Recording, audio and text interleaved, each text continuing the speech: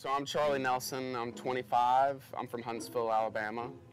So I got to UA in 2014 and I started out studying finance and economics. Well, I specialize in economics and I ended up graduating in 2018 in May. So when I was younger, I would go thrifting and such just to find like my own unique style and wear cool stuff that I thought was cool. And when I got to college, I noticed there was a demand for it. So I just started selling some of that stuff that I found through the years because I realized that so many people wanted it. Kind of got the idea to start a Tuscaloosa store with mostly Alabama stuff. So I started doing pop-up shops like around campus and such, and people were loving it. They just loved how unique all the stuff was, things like that. I mean, you just can't really find this stuff anywhere else in the middle of Alabama.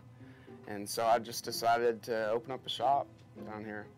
It's sustainable fashion is one of the things. It's just, it lasts longer than the new fast fashion clothes. Like, you can't find this stuff anywhere. It's just so cool. It's like, you walk out and you're the only one wearing it. The '92 season when we won the national championship, that helps me find all this stuff because it just creates demand because there were all those fans back in the day that were there and they want that shirt that they had in '92 that they probably threw away or got rid of and didn't even think anything of it.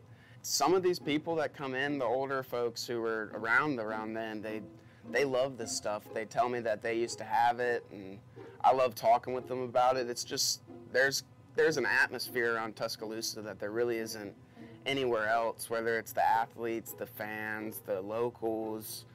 There's just an atmosphere and a tradition that no other college can really compete with.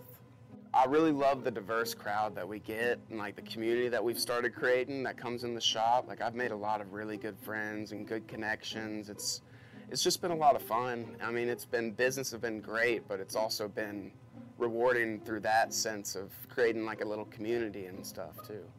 Without Saban, I don't know if all this demand would be there. I mean, it's just created a huge demand for it, and that's why I figured I needed to open up a shop because there's just not one like it. It's the only one there is really that's like has so much Alabama stuff, but it's just been, I mean, it's been awesome with the community that we've created. So what are your best sellers in this store? Like, what typically flies off the shelf as soon as you put it up? Vintage sweatshirts and the vintage snapbacks. Those are definitely my top sellers. One thing that I'll never sell is that bench. I got an estate sale of Fred Sington, who was a linebacker on the team in 1929, 1930 when we won a national championship. So that's probably the most unique thing to me that's in here.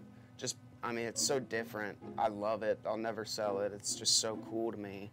How I do it is I'll look it up online, go to eBay and the little apps and stuff like that, and just see what other people are selling theirs for and kind of get like a market value almost. It's really just about getting it in the right person's hands for a decent price to where I can get things in and get things out. We definitely get some haggling, but I kind of fix that. I do deals. Like if you get two things, I take 15% off. I kind of use that to kind of counter the haggling just because I've got everything priced pretty well here right now. But it just depends. Yeah, no, haggling does happen though.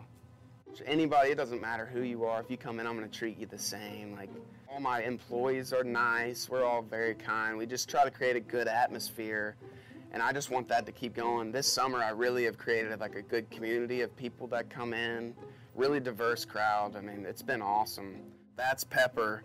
She's an Australian Shepherd. I actually got her when I was a senior here, so she really loves all the students. It really helps because she's nice to everyone. We're both friendly. We won't bite. But yeah, no, she's a great saleswoman.